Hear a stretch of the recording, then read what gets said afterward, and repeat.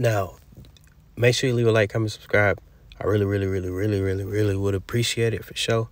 Let's get into the review of this style. All right, so her hair is actually extremely long. You can't tell, but it seems like at least 12 to 24 inches is at the bottom of her hair. And her hair is obviously two-strand twist up with the swoop, with the bun ponytail, with extra access, like I said, of 12 to 24 inches of hair pretty much twist up on her locks. A lot of people are doing this. I seen Jacquees do it recently, kind of.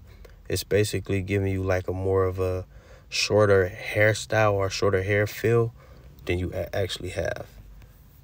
Pretty lit. Y'all comment down below 1 through 10 on the hairstyle, 10 being amazing.